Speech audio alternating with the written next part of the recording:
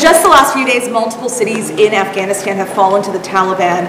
There's irrefutable evidence that a vast majority of those Afghan forces cannot hold ground there. Has your current plan to withdraw U.S. troops changed at all? No. Look, we spent over $1 trillion over 20 years. We trained and equipped with modern equipment over 300,000 Afghan forces. And Afghan leaders have to come together. We lost death and injury, thousands of American personnel. They've got to fight for themselves, fight for their nation.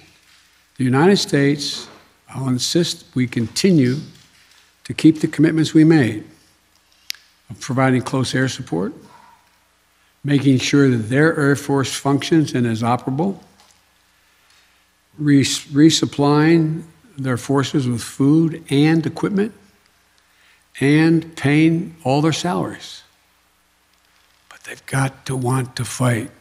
They have outnumbered the Taliban, and I'm getting daily briefings. I think there's still a possibility. You have a significant new Secretary of Defense, our equivalent of Secretary of Defense in Afghanistan, Bushmullah Khan, who's a serious fighter.